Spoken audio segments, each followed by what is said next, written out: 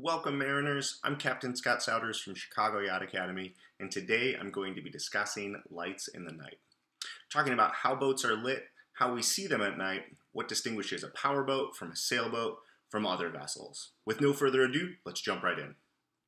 If we're going to study the lights on the boat, we'll start with the boat itself. It needs to be visible from all 360 degrees. Accordingly, I'm showing you this bird's eye view, but also want you to see how it would appear out on the water. So take a look. On the left, I've got your port side. Center is the bow view, starboard, and stern, working our way clockwise. The first lights we're going to look at are the navigation lights or running lights. These are going to be the red and greens up front. So on the port side, we've got our red light coming in at 112.5 degrees. Notice that it goes past the middle marker. In fact, it goes about 22.5 degrees abaft the beam. On the starboard side, we're going to see its reciprocal in green. This is 112.5 degrees as a green colored light.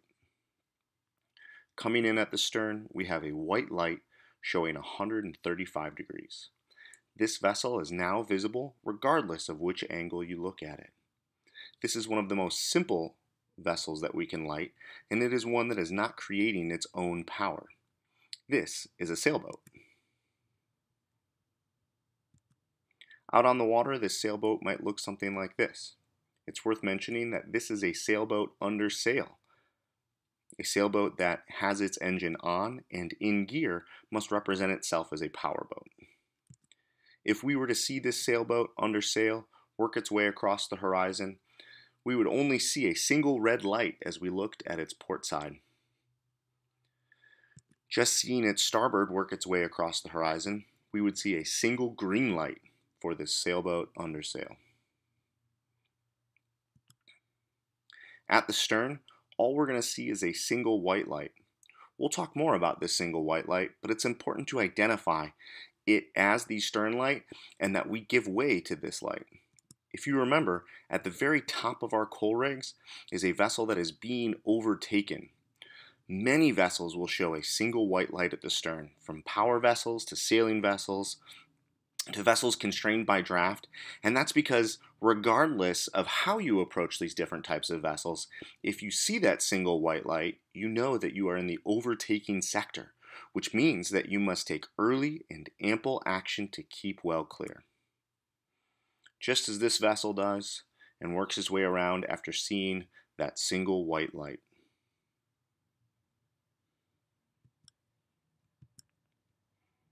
From the bow of this sailboat under sail, we would see the combination of both green and red lights as we look straight on at it. A power-driven vessel has another light. It has a masthead light, also known as a steaming light, identifying it as different from a sailing vessel. This masthead light runs 225 degrees and is forward facing.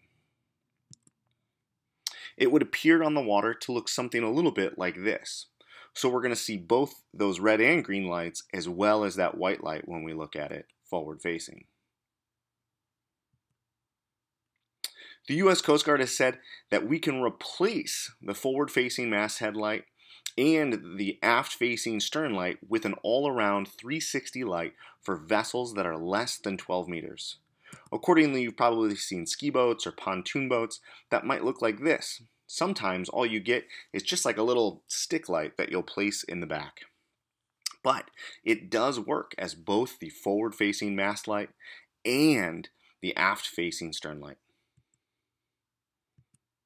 This power-driven vessel, as it moves across the horizon, is going to show both that white and green on its starboard side. As a powerboater, when I see this white over green light, I think green means go. I'm the stand-on vessel because I'm to starboard. Take a look at this bird's eye view again. If I'm on the vessel that's pulling into the screen, the perspective that I'll see is that white on green. The vessel that pulled up is the one to starboard. Starboard over port is the stand-on, while the larger vessel that we see here, straight down, that would be the giveaway vessel. Inversely, if I bring another boat in from the left side of the screen, they would see red underneath white. To me, as a powerboater, when I see white over red, red means stop. Now, the boat that pulled in, or the boat that I'm saying that I'm on, is the giveaway vessel and must take early and ample action to keep well clear. As that port side of the boat moves across the horizon, it's going to look a little bit more like this. Again, red means stop for me as a powerboater when I see this white over red lighting. To look at this boat head on, we're going to see three lights, that green and red running light, as well as that steaming light. From the stern, we're again just going to see that single white light. We're going to assume that we're overtaking and we are going to give way to a single white light. This is because a single white light isn't exclusively used for a stern light. A single white light can also represent a vessel at anchor that is less than 50 meters. These vessels should show an all-around 360-degree white light. A boat that is at anchor is incapable of moving out of the way. Accordingly, when we see that single white light, we'll just assume we're overtaking and give way to this vessel that cannot give way on its own right.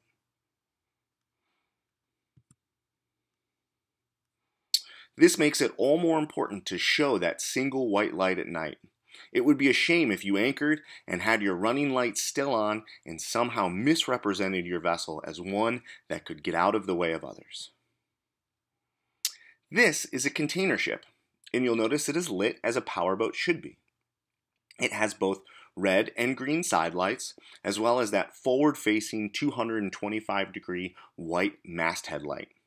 However, this can be a little bit tricky, because this vessel is larger than 50 meters, and you'll notice all of the lights are lit at the back of the boat. We need a way to see size. Accordingly, this boat will get another forward-facing masthead light at 225 degrees. Its nickname is a range light. This range light helps give us some perspective as to how big the vessel is. Moving across the horizon, it might look a little something like this. Note the steaming light as well as the green side light, but then up front you can see the larger vessel through that range light. Don't worry, these boats are usually a little bit more lit than just this. You'll see deck lights on or interior lights. These guys really want to be seen, and that's because they move quite quickly. Some container ships can top up to 20 knots, and so while it looks like a large island slowly moving in the distance, they are moving quite quickly, and we need to give them their space. Sometimes these larger vessels are lit up way more than just this. Cruise ships almost look like floating Christmas trees moving their way across. You'll squint closely, try and find a stern light, or maybe, God, there should be a starboard light in here somewhere, but I don't know. It's very clear where this boat is going, how big it is, and while it does have the legally prescribed lights, all we need to know is that it's big, it's going places, and as recreational boaters, it's important for us to go around it. I hope this tutorial has been helpful and you've learned a little bit more about how to identify boats at night. It's worth mentioning that we turn on our lights anytime that it is night. This means that from sunset to sunrise, we're going to be turning on the lights on our vessels. We're also going to use them during times of low visibility, so things like rain and heavy fog, anything that might make it more difficult to maintain a safe speed, we're going to turn our lights on. With that idea of a safe speed, make sure that you are reducing your speed if you're unsure of what you might be seeing out there. It's better to slow down than to find out too late. If you're interested in learning more about Chicago Yacht Academy and joining us for one of our on-the-water classes, please check the description below. I've also linked in some of my favorite quick guides to helping you identify some of the light patterns that we haven't discussed in this video. Until then, I'll see you out on the water.